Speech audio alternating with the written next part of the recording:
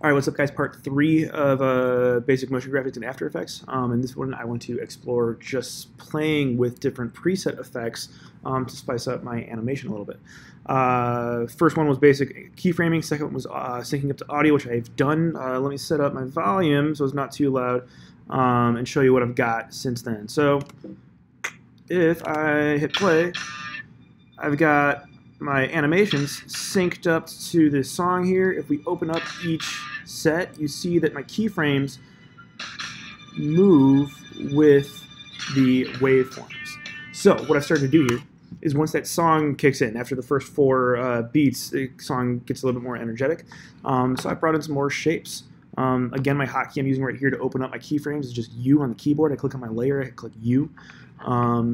So here now, when the music kicks, when the music picks up, I want more happening. I started with what I knew. I brought in a square and I rotated it and had it rotating and scaling at the same time, and that's what it looks like here.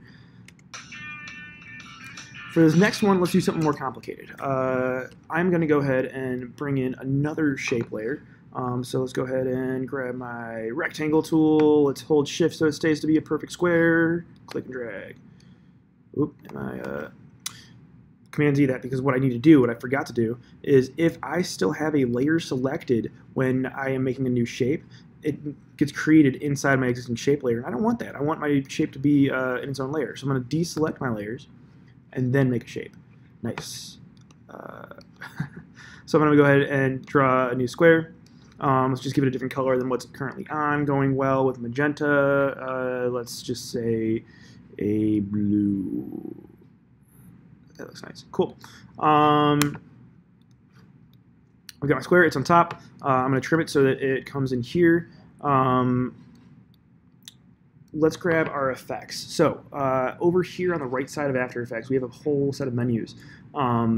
If you do not see this again, where it says default, click on this 3 bars right here and go to Reset to Saved Layout. The Effects and Presets tab is what I want to open up and look at here. I'm going to give myself some more room. In here we have tons and tons and tons of stock effects that After Effects comes with that I can just drag and drop onto my own clips. The ones that I want to look in under animation presets are these transitions. So transitions like wipes, dissolves, and stuff.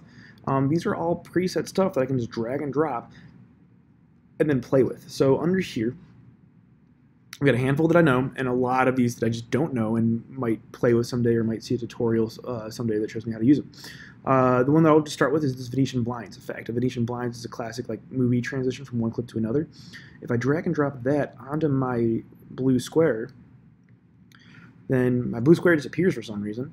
And I now have in my inside my layer, I have effects. And what I see now is it came in with some keyframes under this Venetian blinds effect. And it's keyframing the transition. It goes from 100% to 0, I think. And look what happens. So if I play that, we see the effect came in with his own set of keyframes from going 100% here to 0% here.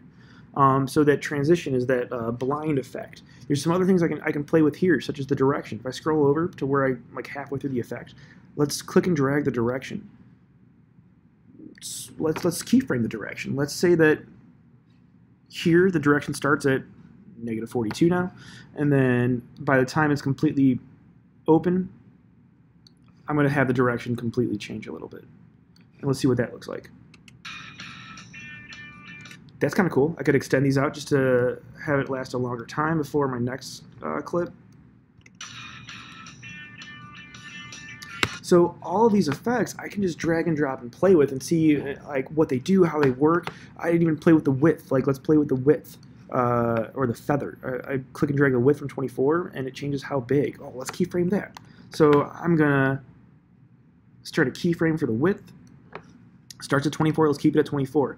Then let's say at here the width increases to 51. And then by the end the width maybe goes back to where it started at 24. And let's see what that looks like. So the moral of the story here is that you can just drag and drop any of these on, play with it. If you don't like it, if it doesn't work the way you thought it would, you can either turn it off by clicking this little effects thing here, or click on the effect and press the delete key on your keyboard. And drag a new one in. The easiest way to learn any software, any tool, is just to play with it. To maybe watch other tutorials other than mine and see how other people are playing with the effects. But I can tell you that all these right here in this menu that I went to, animation presets, and then transitions and wipes, a lot of these are just really simple effects to throw on top of shapes for what we're doing in this project. That's all I am showing in this video, so thank you for watching. If you're looking to export or to start rendering to export, I have another video on rendering in After Effects. Check that out. I uploaded it a few months ago. Thanks for watching.